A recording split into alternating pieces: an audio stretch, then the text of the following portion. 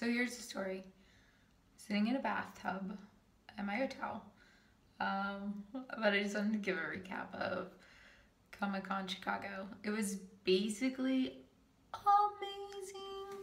Like, amazing. So good. What made it so good was just the people who were there. I mean, got really good seats for all the panels. Heard some really good news as well.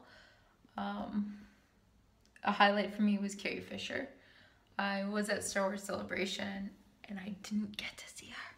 So I'm glad that I finally got the chance to see her, because I'm a huge Star Wars fan. Like, seriously, it was amazing. And she was way funnier than I thought she was gonna be, which is also good. Yeah.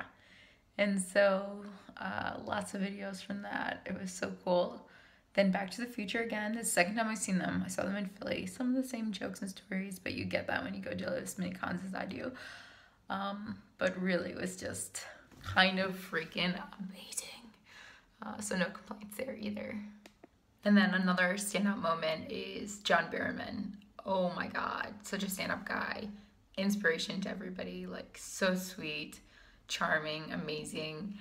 Every time you hear him talk, it's so incredible. Even when he tells the same story, like if you've already heard it, you're just captivated by him. I don't know. He's just one of those people, I think, that just can be an inspiration to everybody. And just hearing him engage with fans and his excitement and passion makes you more of a fan. And I think that's really special. And there aren't a lot of celebrities that are like that. Another person I really love hearing talk is Milo Ventimiglia. He is so sweet. He's real. He's his own little personality and he's a little firecracker. So I really enjoy that and always do. So overall, it was a great weekend in Chicago. I had a good time. I wore my Emma Swan cosplay outfit again, which was good. And Katniss. I always wear Katniss, so there's no big news there. I didn't buy anything. I was tempted, but ended up not doing it. I made some new friends. So overall, it was a good trip.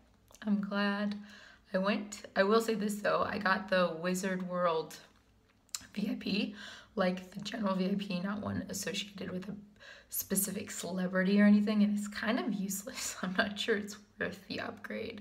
Like on the first couple of days, they let us sit closer to the front during the panels, which was nice. But then today they were just like, no, you're in general admission. And it's like, okay, why did I spend $150 more just to get no benefits? So I don't really know if I would recommend that, or rather in the future, I would just buy a VIP for one of the specific celebrities if that's what I wanted. So yeah, that was my Chicago Comic-Con experience. First time here. It was cool. I think I like Philly more.